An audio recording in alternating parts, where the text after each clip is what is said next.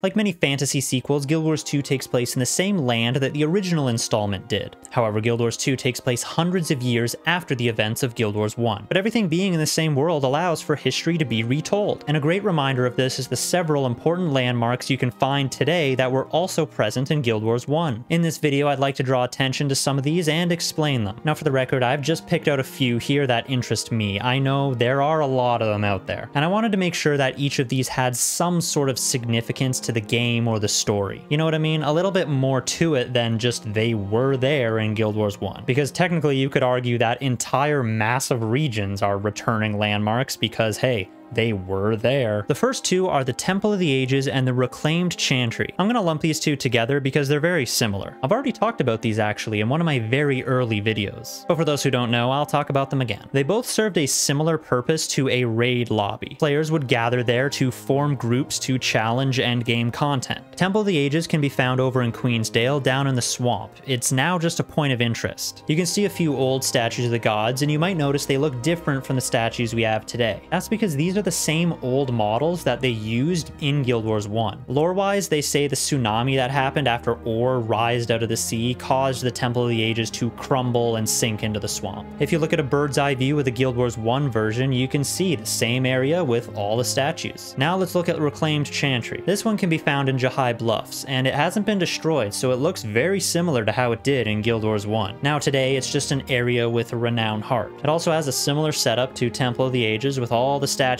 of the gods. And like I said, it serves the same purpose. Some of the content you could access here was Fissure of Woe, the Underworld, or the Gate of Anguish. Doomlore Shrine, a personal favorite of mine. Found up north in the Blood Legion homelands, specifically Grothmar Valley. Doomlore Shrine was a mission outpost found in the Eye of the North expansion. The main significance of it was another location where players would form groups to attempt endgame dungeons that were found nearby. To enter some of the dungeons in Guild Wars 1, you would have to leave the outpost and then physically run your characters to the entrance. And Doomlore Shrine happened to be the closest location for many popular dungeons. Although I remember some dungeons had a really long walk to get there. But probably one of the most popular dungeons here was the Cathedral of Flames, which you could enter directly from the outpost. The gates of the cathedral are also still there today, although now they're destroyed and in ruins. Another fun fact, the final boss of the Cathedral of Flames, Lady Murakai, is also still in the game. I've spoken about her in one of my returning characters videos, so if you're interested,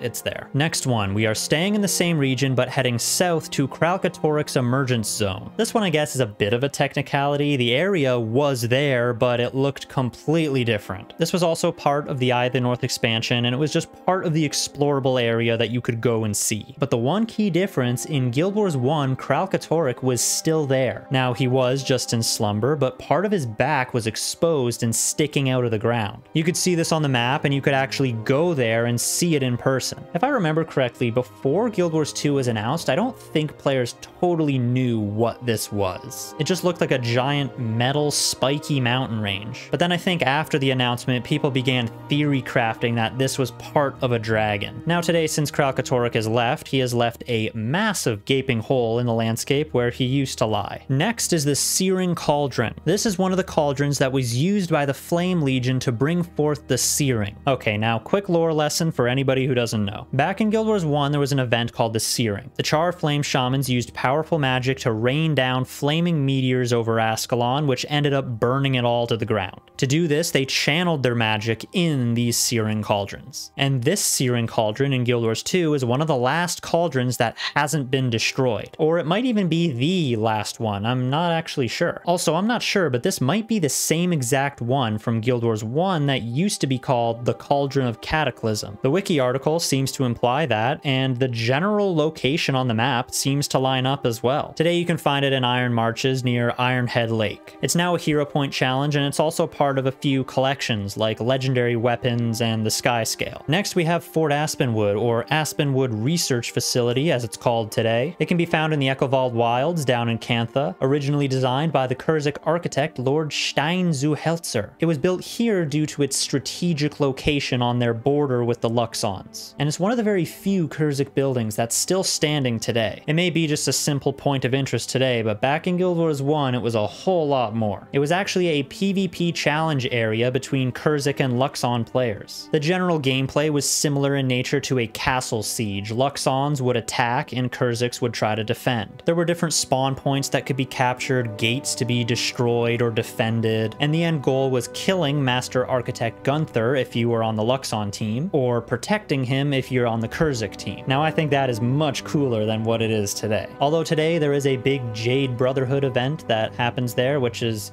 cool, I guess. Zendai Jun, also found in Kantha over on Xingzhe Island, or Seitung Province as the map is actually called. Back in Guild Wars Factions, it was a mission that was part of the main storyline. As a player, you'll enter the area to search for the source of a plague and put a stop to it. However, upon reaching the temple, you will discover the Mark of Shiro Taigachi. For those who don't know, back in the Guild Wars Factions story, there was a plague that was spread across Kantha. This was done by Shiro Taigachi in an attempt to seize control of the Kanthan Empire, since he was able to control and influence those afflicted with the plague. Now today, the Zendaijun Valley and Temple are pretty similar to how they used to be. You can go to the same temple, the same valley, same caves that were there in the mission, but now they've added a little mini dungeon below the temple. The whole area now is mostly populated by wildlife or spirits of the dead Ministry of Purity, who will attack you on sight. Okay, so that's gonna do it for now. Like I said before, these are just a few of the many returning landmarks. These are just some of my personal favorites. If there's any others that you like, feel free to let me know and share with the group. Anyways, thank you for watching. I hope you enjoyed this or found it interesting,